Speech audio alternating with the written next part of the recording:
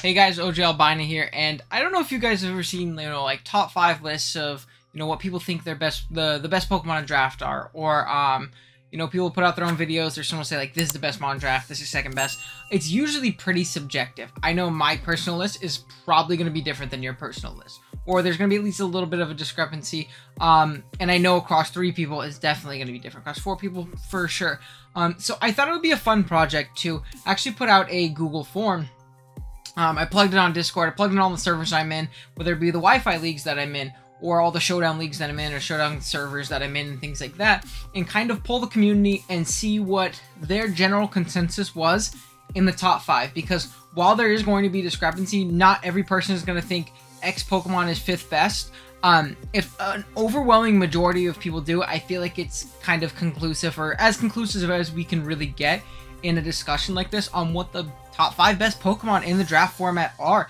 So that's what I did, and that's what today's video is going to be. It's going to be exploring those results, kind of talking about the Pokemon very briefly on what makes them good and things like that. Big shouts to everybody who, helped me out and took time out of their day to vote on it. I think we had 77 respondents in just like a day and a half before I'm recording this, which is really, really mind-blowing. Let me know if you guys would want to see more of these. This is going to be in a Nationals X setting too, so as you can see in the thumbnail, there's a Mega Pokemon right there. And Megas were taken into consideration, things that aren't in the Nat Deck. So someone's like, Breloom is the 3rd best Pokemon. He's not in Sword and Shield, obviously. And this obviously isn't like a BDSP list either, because it's not really, the best draft league metagame, unfortunately. But yeah, that's going to be it. One more little housekeeping thing. What I did when I kind of made these, gave the options for this list is I went through a recent draft league I was in, and I kind of looked through the first couple rounds. I gave like 20 options of, top 5 Pokemon that you could, vote for. And obviously, most of them aren't going to get votes, or many votes at all. I think almost close to every Mon got like a vote at least once. But, regardless, there were some Pokemon that I ended up missing, and I wanted to cover those now. And one of them in particular, I think definitely could have been in the top 5. Another one, another 2, it's pretty debatable. And the 4th one, I don't think it really would have been there. But I wanted to at least mention it because, transparency is important. Because there were 4 that I feel like I definitely did miss and just forget to put on the sheet. And shouts to the people who kind of made it aware to me. I apologize. I'll try to be a little bit more thorough if I do another list like this. But the first one I want to talk about is Zamazenta. Zamazenta Crown in particular. And that might sound a little like, oh. To a lot of Wi-Fi people, if you watch a lot of the Wi-Fi content, you're not seeing leagues that are allowing Zamazenta other than the BBL and like SBU, which does S tiers. But in a Nat Dex metagame, it really isn't. It's probably not even the best Pokemon in the format. Now, I do think it's top 5 for sure, but it is definitely balanced out and seen in a ton of draft leagues throughout the Showdown community. I've only personally played in 2 that I've used it myself actually, and it's great. I would probably put it in my top 5 if I put it on this list. However, at least in my immediate scope, I didn't think of a lot of leagues of allowing it. But, the more it was kind of pointed out to me, the more I realized a lot of leagues are really toying with the fact that Zamazenta is allowable. I've seen some leagues complex ban Howl, and I think that's really stupid. And I don't think it's top 5 without that, which sounds really dumb because Howl isn't the best move in the world. But I figured I'd at least mention it. Zom was left off this list just because initially when I was running it, I didn't think enough leagues were really testing it at this point. But the more it was brought to my attention, I realized that it was. Next up is going to be Clefable, and this is a big oversight on my part. I'll be honest, I don't know how I forgot this one. This one, the next one, I'm like, oh, you're stupid. Clef's obviously a phenomenal Pokemon, and I think it is definitely borderline top 5 in a lot of people's lists, and I think it definitely would have gotten a ton of votes, so I figured I would at least mention that. Clef is obviously incredibly reliable, very versatile, fills many roles on the team, is just an overall great Pokemon, so I missed that one, and Gliscor. Gliscor is phenomenal in the Nat Dex metagame, and I completely forgot to mention it. Over plenty of mons, it's a lot better than, and especially in a metagame with no hidden power. Like, I think that was definitely a big oversight on my end. And the 4th one I want to mention was Aegislash. I don't think Aegislash is top 5. I think most people don't think Aegislash is top 5. However, it is better than some of the Pokemon I did give options for. If you are interested in the results of the poll, and if much people want to, like, see the actual data, let me know. I'll leave something in the description. I'll, like, edit it later on or put something in the comments. I'm not going to do that right now because I don't know if anybody really cares about that stuff too much. But yeah. That's enough rambling.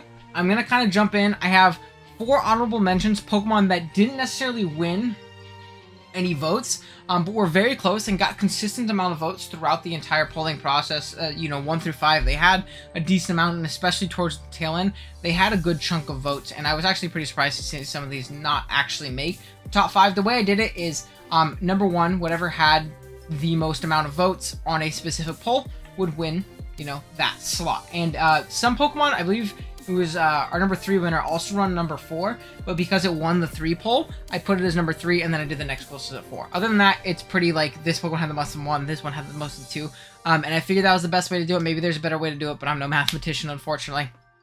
But these 4 honorable mentions were Pokemon that had a consistent amount of votes throughout the whole voting process, but just didn't end up getting that final vote. I won't be giving the percentages for these, but I will give the percentages for the top 5. With that being said, thanks for the long, sitting through the long rambled intro. Our first honorable mention is going to be Deoxys Speed. I'm very surprised that this thing didn't get top 10. I know a lot of people had this in their top 10, and I think that's definitely fair. This Pokemon is absolutely phenomenal, especially if you're taking into account the fact that this thing just recently got Psycho Boost back in BDSP. Now, I don't know if a lot of leagues are allowing that yet, or if they're waiting, you know, for different things to roll around, maybe a home update, things going into Swish, or something like that, because it's only in BDSP that I can use it now. But even without Psycho Boost, this Pokemon's phenomenal. That 180 base speed tier is ridiculously insane. The amount of Scarfers you can very easily outspeed, or the matchups where you can just go max Fizz Def because you don't need any speed. You go minus speed and outspeed something sometimes. I remember a mock I ran one time where I was like mixed Dio, but I didn't want to cut into my bulk.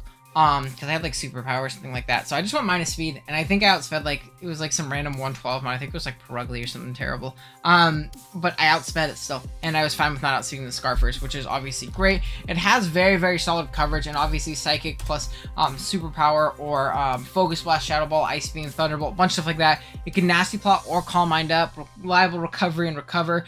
It has spikes and rocks for sure. Now in BDSP, it also got T-Spikes, so that's another added thing if we're counting in that. It has like Energy Ball, cool things like that. It can taunt, so ridiculously fast taunter, and also has Seismic Toss and Nightshade along with a lot of status. So DOS is a great stall breaker in that regard, and just being nice fast taunt or knockoff as well, which is another great option. This Pokemon is just, with its speed tier, allowing you to kind of tweak the EVs. It really does, you know, make up for its pretty lackluster stats and all other stats, make up for its pretty bad bulk, as well as, you know, its weaker offensive stats. And, you know, really wreak havoc on opposing teams. So I see why it makes the top, at least in the honorable mentions, and definitely potentially top 5 in a lot of people's lists. Next up is Landorus Incarnate, and this one I personally actually had as, I think, my number 5 pick. So this was definitely important. It was definitely interesting to see, for sure. Now, this is Sheer Force Lando. I'm obviously not talking about Sand Force. It's a pretty general consensus that Lando I isn't too broken to allow in a Nat Deck setting at this point. But this Pokemon, it is so ridiculously hard to have a team that switches inconsistently to Landorus Incarnate. The plethora of options you can go with, whether it be physical, special, mix, weird gravity sets if you're playing the random Cellular, Skarm, or Corviknight. Just nice U-turn momentum. It can set up rocks pretty easily. It can knock off checks. And it can just kind of Earth Power and Sludge Womp, or I believe it gets Sludge Wave, actually. Lando Wrist. Why am I forgetting that out of all things to forget? And Sludge Wave and Grass Knot, and, you know, a bunch of cool different options like that Rock Slide. Along with that Sheer Force ability and potentially Life Orb, it is so hard to switch into this thing, as well as obviously the ability to Rock Polish up and clean through teams that way. So I've seen Landorus Incarnate do phenomenally in a lot of leagues, and I've used it pretty well myself. I really do think it's an amazing Pokemon. I had it in my top 5, but I see why other people, you know, might put it there and might not put it there, because there's some amazing Pokemon ahead of this thing. So let's go ahead and keep it going. To our third honorable mention, which is going to be Garchomp. This is a Pokemon I actually kind of slept on when making my own list, but I definitely see why people would put it in the top 5. This thing is so great, man. Offensively, it's a demon with just that impossible to switch into stab and ground and dragon with its great natural bulk. Ridiculously strong 130 attack, and that 102 speed tier is so nice. Just barely outpacing that plethora of base 100s that, you know, run around the metagame pretty consistently. You can Swords Dance up and sweep through teams like that, especially in addition to Scale Shot this game. I think that really set it over the top. Now, like, it sucked Garchomp losing Z-moves, for sure, in between Gen 7 and Gen 8, but Scale Shot definitely puts it right back up there for me. This Pokemon's so hard to switch into, with combinations of its stabs plus fire coverage for, you know, the occasional levitating steals, as well as rock coverage as well, being really solid. It's a great rocker, and Fat Chomp is also great, like Helmet Tank Chomp with like Endure and Dragon Tail and things like that, throwing off Toxics and being annoying. Those pseudo-legendary stats really do help it out a ton in that role as well. So Garchomp is a very versatile Pokemon, and it does everything that it is tasked with very well. Mixed Life Orb is also really great, whether it be Fire Blast or Draco or something like that. You can really break through a lot of really fat builds with just owning a Garchomp. It's incredibly hard to beat, especially with no hidden power this gen. You can set up on Pokemon that typically would have kind of stuffed you a little bit before. You might be able to get up a Swords Dance or two before you start attacking it, which is obviously great. Something that comes to mind is like, you know, weakened Tangrowth. Tangrowth just takes a little bit of chip. You can potentially set up two Swords Dances on it, you know, provided you don't get like, you know, Sleep Powder or something like that. But regardless, really, really great Pokemon. Ridiculously hard to deal with defensively. And then our last honorable mention, I know you thought Mawile was going to be in the top 5 because it is in the thumbnail, but Mawile is not in the top 5. It just missed out, unfortunately. But this Pokemon is so ridiculously good. Talk about a ridiculous stab combination that is so hard to switch into. That Steel Fairy stab alongside, you know, elemental coverage and like Fire Fang and Ice Punch and I believe Thunder Punch, as well as Psychic Fangs, Brick Break, Focus Punch. It can SD up, it can Sucker Punch through things as well for great priority and knockoff to knockoff items. That on top of having that huge power attack stat, huge power ability, makes this thing almost impossible to deal with. There are very, very few things that can reliably check Mawile. Realistically, I don't think there's anything that can consistently switch into Mawile over the course of a game. It's a little bit more difficult to use for a lot of newer players, especially due to that really lackluster speed tier. But despite it not being the bulkiest thing in the world, that phenomenal defensive typing and Steel Fairy as well really does help it out and potentially getting it some free turns to throw off some attacks. And if you can position it correctly, get it in for free, make a few aggressive doubles, click one prediction-based move, click that raw Focus Punch on that Steelix coming in or sub up and sub Focus Punch through it, you're really going to have a good time. And Mawile is such a fun Pokemon to use if you can play aggressively enough with it and, you know, find those free opportunities. Now, we've been rambling. I've been recording for 11 minutes and 40 seconds as of me saying this, and it is finally time for us to get into the top 5. Before I go into this, go into the comments real quick. Tell me what you think the top 5 is or what you think the top 5 should be. Definitely let me know. I'll go ahead and drop my top 5 down there as well. I mentioned earlier that I had Landorus and Cardin on my 5, so I'll definitely drop mine down there. Let me know what you think of my list. But this is more so about what the general community kind of thinks about these Pokemon, what is in the top 5 and things like that. So, with that being said, let's go into number 5 with 19.5% of the votings for the 5th slot. We have Mega Gallade, and I feel it, man. This Pokemon's absolutely insane. You want to talk about, again, a trending pattern we kind of have here is really, really strong offensive stab combinations. And Psychic plus Fighting is so hard to switch into in conjunction with Knockoff and, again, Elemental Punches, things like that. With that 165 base attack stat, as well as 110 base speed, and a chunky Aspidef stat in 115. Golly, this thing is really, really hard to deal with. It can bulk up and be fat and annoying. It can even pass around Wishes and Wisps if you really, you know, do get hyper-specific with the build and the matchup calls for it. Or you can just do what Gallade does, click Close Combat and Zen Headbutt and Knock Off and just wreak havoc on teams. You have Shadow Sneak for priority, which is obviously great.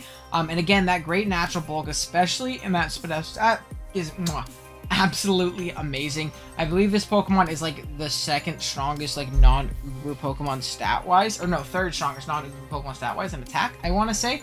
I think it goes Mega Heracross, Kartana. Oh no, because there's Garchomp, Kyurem Black, and then Gallade. So it's number 5, which I guess makes sense because number 5 on this list right here. But this thing's coverage in conjunction with its speed and ridiculous attack stat, great natural bulk. It is so hard to deal with a Mega Gallade with a properly rounded team supporting it. And you know, I definitely feel this thing in the top 5. I think that definitely makes a ton of sense for sure. Now, with number 4 on the list, with 16.6% of the votings, and honestly, something that pretty heavily surprised me that it was actually this low on the list is going to be Tornadus Therian. Torn-T, best ability in the game. Regen. Regen is ridiculously stupid, especially in a generation where Torn doesn't have to worry about taking Rock Chip anymore if you play it smartly and you don't get it knocked off. You can slap a Boots on there and you're going to knock off U-Turn on Hurricane an entire team and never die and be an absolute nuisance. It is so ridiculously hard to keep a Tornadus consistently low and in range of your attack. But it is really hard to just Oko this thing in one attack because it has great natural bulk. And with that 121 speed tier, you can invest pretty heavily into your bulk a ton. And you often don't need a lot of special attack investment even for your Hurricanes because it's a strong base power move. And I think that's something that Torn benefits from is while it does have a lot of inaccurate moves like Hurricane, Focus Blast, Heat Wave to an extent, I suppose. They are all pretty darn high base power, so you don't necessarily need to overly invest in them to do the sufficient damage that you need if you run your calcs and things like that. Not only Is it that phenomenal taunting knockoff U-turn, you know, hurricane pivot that just, you know, really, really bullies and annoys teams? You also have access to Nasty Plot, and that plus, like I said, Focus Blast, Heat Wave, Grass Knot, Hurricane, moves like a Dark Pulse, I guess, and Psychic if you really end up needing it. I don't see what you would need it for, but, you know, the matchup might come along. But this thing has really, really solid coverage. Again, really high base power moves, and that way to double its special attack stat. And especially in a scenario where you're in with Torn, you Nasty Plot up, you claim your KO, then something comes in for free that you can't OHKO, just do it again later. You'll get your health back. Just go ahead and switch on out, big dog. So Torn is ridiculously hard to deal with over the course of a game. Now, it doesn't need to run boots. If you have sufficient hazard removal, or your opponent has very lackluster rock sitters, like someone like myself, I always draft pretty lackluster rocks options in a Gen 8 format because I'm always like, boots. But, you know, that can bite me in the ass sometimes because I'm on like Torn, could be like, their rock sitters are terrible this game, and I have a good way of getting rid of them even if they do come, or I just don't think they're gonna come. I'm running AV Torn. I'm running Life Orb Torn. What I used to run back in the day, you know, things like that.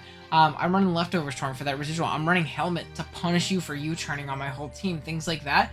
Kind of doing what Torn did last gen. Now, losing Z-moves did suck, but I think all of the additions and buff Torn got this gen really makes it a phenomenal Pokemon. Don't tell Kurt I said this, though, because I don't think he'll be friends with me if he hears that I like Torn D.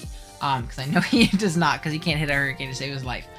Now, third up, we have Mew. Mew ended up actually getting 23.4% of the votes here. It also had a little bit more than Torn in, you know, vote 4. But because it had an overwhelming majority in 3, I decided giving Mew 3, which just made the most sense, and then giving the next, you know, highest vote in Torn at 16.6 made the most sense. We have Mew here, and definitely, again, a very, very versatile Pokemon. Just versatility to a T. A Pokemon that learns every move, or pretty damn close to it, whether it be, you know, Fat Stallbreaker Mew, which I think is the personally, you know, the best set, just Seismic Tossing or Super Fanging and Will-O-Wisping and Taunting and recovering all over your team for hours and hours, and then not being able to KO it because that base 100 bulk across the board. Or you could be Nasty Plot or Fat Calm Mind and slowly bully a team, or you can be Dragon Dance this gen with a plethora of coverage moves, a lot like Torn, that can be very, very high base powered, like Flare Blitz, Triple Axle. You can Psychic Fangs through teams as Stab as well, which is great. Again, all the offensive coverage you'll need, all the defensive utility you'll need, minus like, I guess, Wish or something like that. And you can spike up this gen, which I think is incredibly nice from you also. It might be a Stallbreaker matchup where you don't need the status, and you can run spikes or T-spikes in this thing now and be in a great spot. You can Stealth Rock. It is a Pokemon that can mold itself to really, really have its strengths, have the weaknesses of your teams become its strengths, I guess is a way to say it, or something like that. I don't know, maybe I could have said that more elegantly, but Mew's a great Pokemon. It's a Pokemon I really love using, and definitely deserves a spot on this list for sure. Just the sheer versatility that it offers in a format that's all about counter teaming and building a team that your opponent doesn't deal with necessarily, as opposed to a format like a standard Smogon metagame where Mew has to find the best set for, you know, that metagame, but there's typically a more hyper, you know, focused Pokemon that fills that role a little bit better. That's why you think you see a lot less, you know, Mew usage Smogon-wise, but you see it just, you know, way up there in the draft metagame. So, again, definitely makes sense. I think Mew is a great Pokemon. Our second Psychic type on this list, too, which is definitely really interesting. Okay, we're moving on to 2. Number 2, with 48.1% of the votes in slot number 2, we have Big Urshifu Single Strike. Now, these next 2 Pokemon I included on the list, they are banned in some leagues, and some leagues they are allowed. I'd say it's probably like 60-70% allow, 40-30% ban. But I wanted to include them regardless. And Urshifu Single Strike won the second place voting pretty darn convincingly, I might say. That stab combination Fighting Dark, again, where minus Mew and I guess Torn, minus Mew and Torn, and I guess the Ox, everything else has had a great dual typing that is very hard to deal with over the course of the game. And Urshifu is that Pokemon, with having options in Wicked Blow and Close Combat as its main stab tools to really just bully so many different Pokemon. The only typing that really switches into that effectively is going to be Fairy types, which you do have coverage for in Poison Jab and Iron Head, and you can U-turn out as well. But a lot of them don't want to take a base 130 attack Choice Banded Wicked Blow over the course of the game, especially if you get up rocks or spikes or something like that,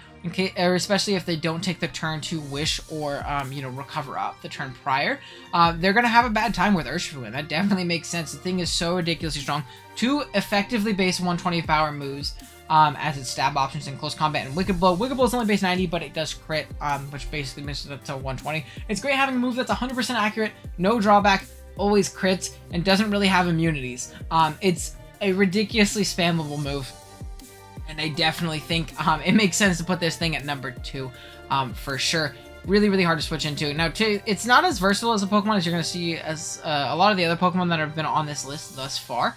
But it does what it does so damn well, whether that be Band, Scarf, Life Orb. You might see a weird occasional bulk up set. I've run a few bulk up Urshifus throughout the gen, but for the most part, I'm Band, Life Orb, or Scarf, and I'm really punching holes. You get Sucker Punch as priority. 97 is still a pretty solid speed tier. You have solid physical natural bulk, but that's kind of lacking. But you're just going to click buttons with this Pokemon. That is his whole damn thing. And it does it ridiculously well. So, again, makes a lot of sense. Now, going on to number 1, I'm sure most of you know what Pokemon won number 1, but I do want to emphasize to the degree in which it won number 1, because 48% of people thinking Urshifu is the second best Pokemon is pretty dang high. It eclipses our last one, Mew, by what? 25%? About? A little less than 25% if my math isn't terrible. That's pretty insane. That was like the next highest, you know, percentage of votings we got for a single Pokemon in the tier. Showing that there's a lot of debate for these things. This next Pokemon blew those out of the water. Absolutely blew them out of the water and is far and above, in my opinion, the best Pokemon in the Draft League format. I voted for it, and 71.4% of other people voted for it, and that is going to be Big Dragapult, the pseudo-legendary from Gen 8. This Pokemon's insane. I haven't gotten to use it since the beginning of Gen 8, and it's very upsetting because I really want to use it again. This Pokemon's amazing, man. 142 base speed is such a ridiculous stat. It's a lot like when I said with Geospeed or Torn. Really lets you play with your EVs and things like that really efficiently. Getting the right spreads for your team, getting, you know, that extra bulk, or if you're mixed, getting that extra attack in either which stat. It can get momentum in U-turning. Ghost is the best offensive typing in Gen 8, in my personal opinion, with the removal of Pursuit. You can realistically spam Shadow Ball pretty freely against most teams, because a lot of bulky normals aren't going to want to switch into Dragapult, you know, dropping a big Drake, or hit him with a fat Dragon Darts or something like that, or just U-turning, or just Will-O-Wisping down its checks and Willow-Hexing through teams. This thing is ridiculously versatile in that sense. It could be physical, it could be special, it could be specs, it could be boots, because it doesn't want to take hazards. It's just going to U-turn around forever and ever and ever. It can be Dragon Dance. It can be like a Willow Hex set, or like a Thunder Wave Hex set, which is obviously very solid. I've seen Sub-Disable put in a ton of work and really bully a lot of passive Mons and passive normals and things like that. It can U-turn around, like I said. This thing is really solid. It actually has dual screens as well, which is another really great option. It has water coverage for some reason. It has fire coverage for pesky seals. I want to switch it on Dragon Stabs. And again, just the ability to U-turn out on a lot of those checks, get another Pokemon. Just be that annoying fast nuisance that just seems so ridiculously hard to kill and so ridiculously hard to switch into. Despite that base 100 special attack, which is what it's using most of the time, to be completely honest, because it's lackluster physical coverage and lack of a reliable Ghost physical stab. But Ghost is one, again, such a spammable offensive typing in Gen 8, as well as the fact that you're going modest most games. And if you're modest specs, you're still hitting very hard with Shadow Ball, because it is hard to switch into, and you're faster than everything. So it's not like, you know, another strong Ghost type that is liable to get revenge by something else faster or something like that. That, on top of having solid natural bulk in 88, 75, 75, it really doesn't get much better. This Pokemon is absolutely amazing, and I think it definitely deserves that 71.4% of votings it got. But that's the top 5 list. Let me know what you think. Let me know if you're like, dude, Torrentie's terrible. Why is it on the list, Kurt? If you think, you know, stuff like that, or if you really disagree, or you think like, wow, I can't believe you didn't mention X Pokemon, let me know in the comments below, as well as let me know if there's another, you know, question you would like me to poll people on Discord, the draft community as a whole, whether it be like the best Pokemon of X typing, or I don't know. There's really a ton of options that I can't really think of off the top of my head that we could really end up doing. Let me know which ones you would enjoy the most. If you guys enjoyed this video, please drop a like. I would really appreciate it. As well as dropping a sub. I'm really close to 600 subs, and if you guys could help me out along that journey, I would really appreciate it a ton. With that being said, thank you guys so much for watching. I'll see you guys next time. Later.